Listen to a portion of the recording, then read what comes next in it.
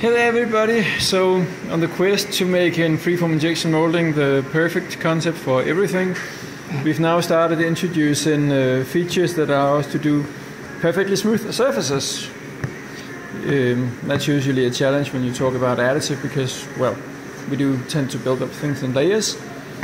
But by clever use of metal plates, we can get to a situation where what the material sees looks remarkably like a conventional injection mold tool. And the best thing is, it even works. So that's what you get by combining 3D printed tooling, in this case it's also dissolvable, with conventional metal elements. Okay, so this metal plated tool is used in the standard freeform injection molding process. We put it into the injection molder, in this case a Babyplast. We inject, in this case polypropylene, which is recycled, by the way, because we like to use recycled materials.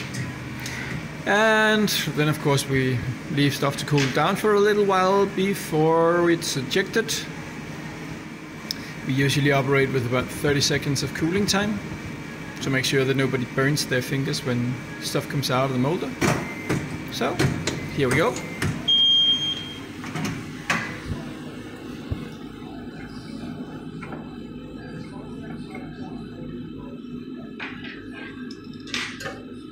And, well, we use indicators to check that things are filled.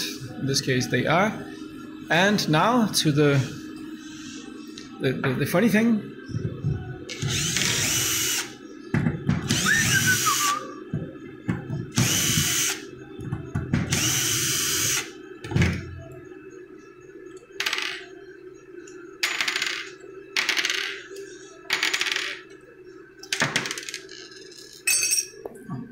Ta-da! Magic. And now, the interesting part is what we do with this. And that goes into a specific solvent. The yellow stuff goes away. And in a day or two I'll be able to show you what the actual part looks like. So stay tuned.